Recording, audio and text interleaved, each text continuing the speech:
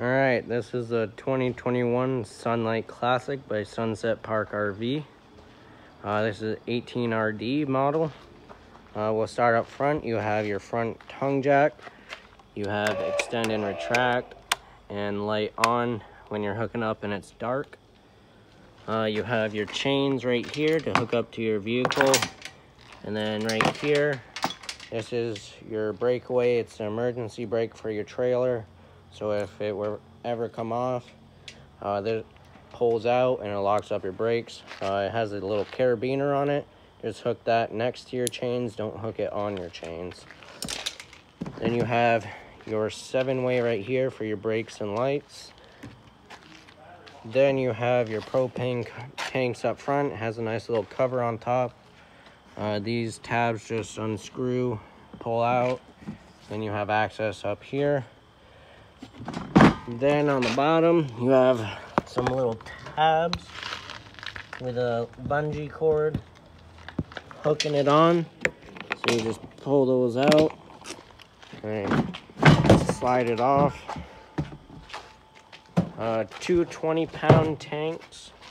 And your regulators right here. It's an auto changeover regulator. So when you're using one tank and it goes empty, it'll automatically switch over and draw from the other one. You have a little switch right here that just tells you what tank it's drawing from. And there's a little arrow on it as well. And then right here, this is where you tell if there's gas going through or not. Right now it's red. Actually, it's clear right now. So that means there's gas going through. If one tank goes empty, whatever tank it's pointing to goes empty, that'll turn red, but it'll start drawing from the other tank. If you want to take this one off to go get it filled, just switch that over to that tank so it don't bleed out through this pigtail. You have your 12-volt battery right here. Fuse for your front jack. So if that stops working, check that little fuse right here. This is pre-wired for solar panels, solar charging. So you can plug them in right here and it'll just charge your battery. And also, if you want to put some more permanent solar panels on, you can mount them on the roof. And then this is the wiring to hook to your battery for the solar panels. Then you have your front storage compartment. That just unscrews. You have a little tab right here that you open, and it holds your door open for you. Just a little space right here. You have stabilizer jacks on each 4 corner. Those are only made for stabilizing, so don't try and lift up your camper. Just crank them down till they hit the ground, and then just give it a half a turn, put that pressure on it. Then you have a fresh water connection right here. So that's for your portable water tank. So when you're traveling and going to a state park, you can have onboard water. Just put your hose in there and it will fill up. Then down to the right, you have your water heater. That little tab just unscrews. And then you have your pressure release valve right here. Open that up when you're winterizing, and then you have your drain right there. This is gas only, and the switch for that is inside. Then you have cable hookup right here. Hook that up, and then you'll have cable inside. You have your city water connection right here, so you can hook your hose up here, and you'll have water straight to your fixtures. Just make sure you have your pressure regulator on. It doesn't matter what end of the hose it's on, just make sure it's on before water goes into the camper. Just make sure that your lines don't blow out. Won't have any leaks or anything.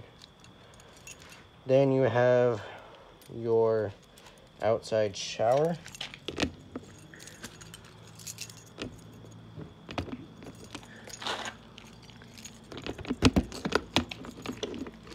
Hot and cold water, so you can rinse stuff off outside, wash it so you're not making a mess inside. Then you have your sewer outlets right here. So this cap just unscrews. It's a little tight because it's new. It's got a nice good seal on it so you won't have any leaks. So you have your gray valve right here. That's for your gray tank, so you're sinking shower water. Then your black valve right over there, it's also bigger. That's for your black tank, which is your toilet water. Then you have some low point drains right here. So you're winterizing, you can just unscrew these caps. You can blow out your lines. Or if you want to use antifreeze, you can drain that as well. Make sure all the water's out, put them back in. Then just run antifreeze through your system. Your bumper right here, that's where you can store your sewer hose. That just squeeze it together and it comes out and then pushes back on. In the back you have your spare tire, your entry, your steps. You have an awning. Then your power cord just pulls out and then you shove it back in there. It is a 30 amp system, so just make sure you're plugged into a 30 amp outlet if you want to run your AC, or if you're at home you can plug into an extension cord with an adapter. Keep your battery nice and charged and your fridge cold before your trip. You also have another awning on the side. Then you have a vent right here. This is for the back of your fridge. You'll never have to go back there. It's just where we service it. You have a couple speakers out here. And then you have an outlet right here. Then you have another front little storage compartment right here. And that is the crank for your stabilizer jacks. It's a 3/4 inch nut. So you could use a 3/4 inch socket with a drill to make it quicker. Just be careful when you're doing that. Then your door right here, that just opens up. And then your steps, you just pull them up. You have a blue lever right here, that just locks it in. So when you want to open them, just pull that out. And just pulls right down. Then walking in, right to the right, you have your converter right here. Just push that in and it unclicks. You have your breakers and your fuses right here. They're all labeled as well, so your breakers are right here and your fuses are right there. Then you have your fridge. Open up the freezer door. Your controls are right here. If you press on, it'll beep once it turns on. This button right here controls what source it's coming from. So with it pushed in, it'll be on auto. That's looking for electricity first. If you lose power overnight or if you're just not plugged in, it'll automatically go to gas. Most people just use that so they don't ever have to mess with it. If you want to make sure it's only on gas, just push that out and it'll go to gas. If the light comes on next to the check, that means it didn't light. The fridge draws the least amount of propane, so if you haven't used it for a while, it might take a couple tries to light it up. Then your fridge right here, decent size. I'll turn it on. And then you have a nice LED light so you can see inside. Then behind me is the monitor panel. So you have light switches right here. It's for your awning lights. That is for, actually that's one of your awning lights. That is for the patio light above the entry door and the other awning light. And then you have your inside lights. Then you have your switch for your water pump if you're using your freshwater tank. Flip that on. Once it builds pressure, it'll turn off, and then every time you open up a faucet, it'll kick back on. Switch for your water heater, so just flip that on. That light will come on. Once it lights, it'll go out as it just did. And then if it stays on after a couple seconds, that means it didn't light. It'll try for 3 times, and then if it doesn't light after 3 times, you'll have to turn the switch off and try it again. Just check your gas bottles, make sure they're on. Then you have 4 little buttons right here.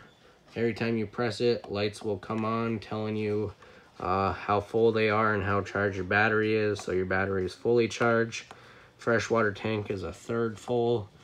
Your black tank is empty, and your gray tank is empty. Then you have your awning switches right here. So you have your rear, it's out. With the electric awnings, they don't stop by themselves, so you have to watch it when you're rolling them out.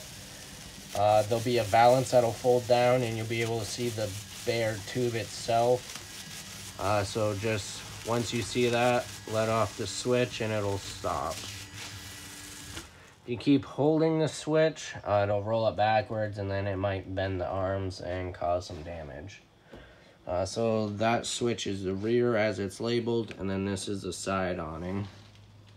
Then this door right here is your bathroom. So walking in straight ahead's your toilet. That just opens up right there so you can sit down. And then on the side right here, you have a foot level or a foot lever. Push it down a little bit, it'll add water. And then to flush it, just push it all the way down. You have your light switch right to the left of you, right there. Then you have a fan. So this right here is your crank, so you can open it up. And your vent lid has to be open for this fan to be on. It's just a safety hazard for it. Then you can control the speed, so you have 1, 2, and 3. And then you can also control it if it's sucking air out or blowing it in.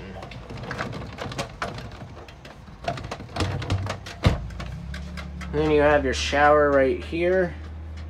You have a nice little skylight above it, so it lets in some natural light. Hot and cold water. Your shower head actually comes out and you can spray around with it. On the shower head, you have this little switch right here. That just shuts off the water, so you can save water while you're showering. It'll stay at the same temperature. Soap up, whatever, and then when you're done, turn it on, and then you'll have water again. Your shower curtain, and there's some little magnets on the bottom to keep it closed while you're showering.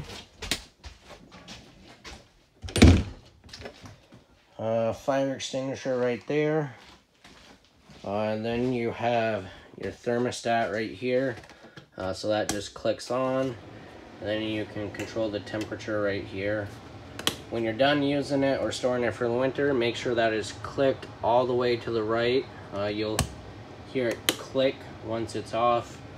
Just make sure you hear that click when you're turning it off, because it only goes down to 50 degrees. And obviously in the winter it gets way below that, so it'll try and keep lighting itself if it's still on. You have some nice storage up top. Your dinette seating right here. The table lifts up and you can pull the poles out and set the table down on the seats, and then put the cushions on top, and you have a nice little bed if you have some guests or whatever. Then you have your sink right here. Nice little cutting board that comes with it. You can put it over it, have more counter space.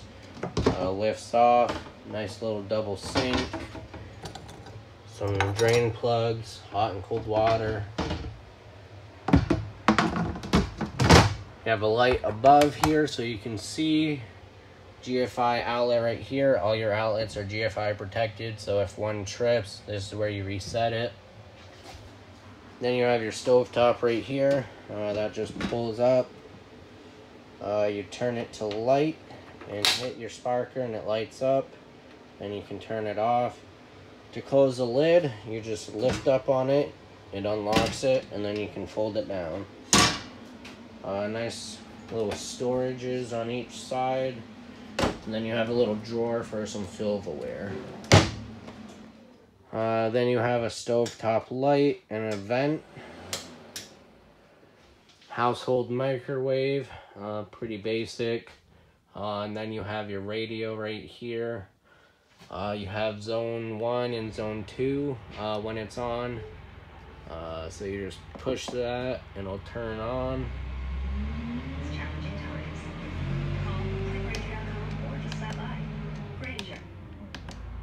So zone 2 is inside, zone 1 is outside. Then you just push and hold it and it'll turn off. It says goodbye to you. And then in the front you have a nice little jackknife sofa right here. And you have a nice little Murphy bed.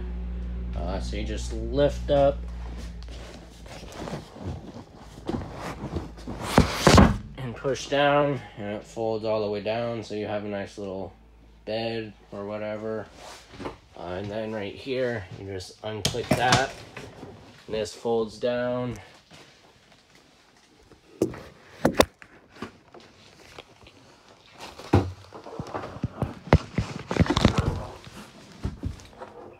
Then these straps hold the mattress down while it's up. And then right here you can mount a TV right here. You have your hookup right there. DVD hookup right here. To use a DVD player, you actually have to buy a DVD player and then get an HDMI cord, hook it to the radio, and then it'll go right to here. You got some nice wardrobe on the side. Space to hang some clothes, outlet and USB port. Then on the other side you have another wardrobe and an outlet. And then that is everything to do with the 2021 18RD SunLite Classic.